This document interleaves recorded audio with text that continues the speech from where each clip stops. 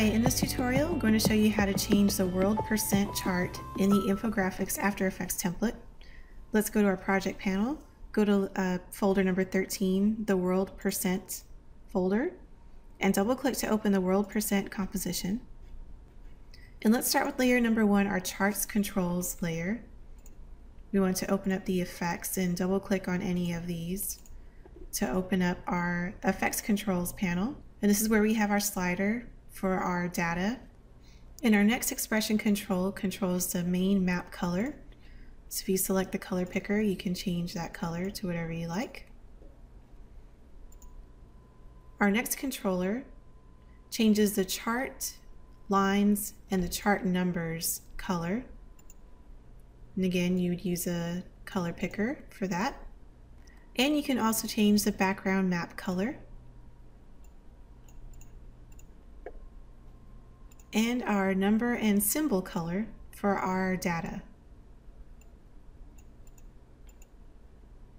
Now to enter our data, we're going to go to our charts controls layer in the timeline, hit U on our keyboard, and double click on the keyframe that is directly below this layer marker.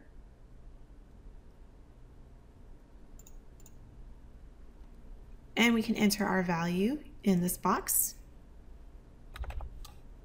Hit OK. And there we go. Our data has been updated, and if we scrub through the timeline, our animation is updated as well. Now to change any of these text layers, you would select the text layer either in the timeline or you can select it directly in the composition viewer.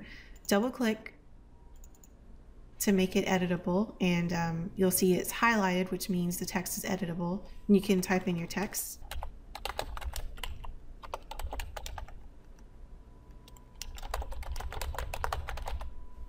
And you can use your selection tool to move that text around wherever you like.